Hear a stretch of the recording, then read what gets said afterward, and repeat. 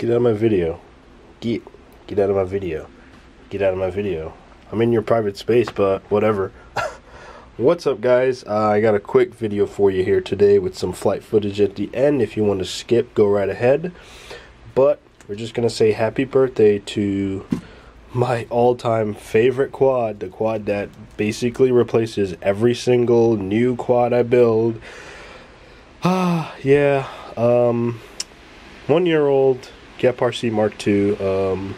This thing has been going super strong, and I do not regret investing in this quad one bit. It's still running the outdated, I don't know what it is now, but the Helios Spring FC and a 35A Racer Star that somewhat doesn't die no matter how many puddles I crash into.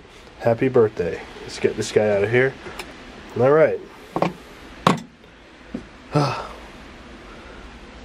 What's up, Kagi? What can I say? I don't know what to say. I don't know where to begin. This quad is amazing. Just look at how low profile that is. You see that? Those are 15mm standoffs.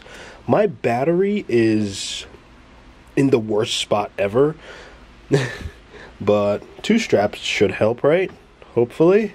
About 15 packs through this little guy, and I gotta say, I'm literally cheating. Put Steel's PIDs in this thing, and whoa, ow, you scratched me, thanks.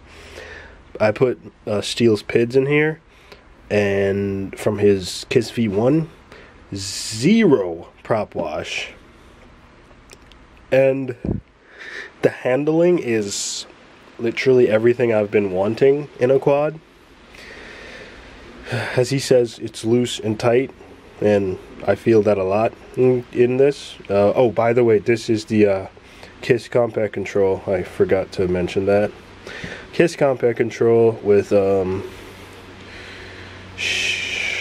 anyways, but this board, this KISS CompactCtrl was actually made for 3 and 4 inches. They said you can run 5-inch props on there. You just gotta choose your motor and prop combination really carefully, because you don't want to max out the ESC. And yeah, definitely I think I made a good choice. 2206 1900 kV motors, the Race Series 2 from Emax, Ethix HQ S3 props.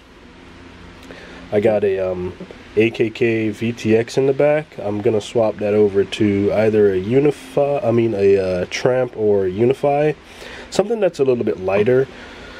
But all up weight with this guy and a 1500 milliamp 4S pack is around 578 to 589, depending on how old the pack is.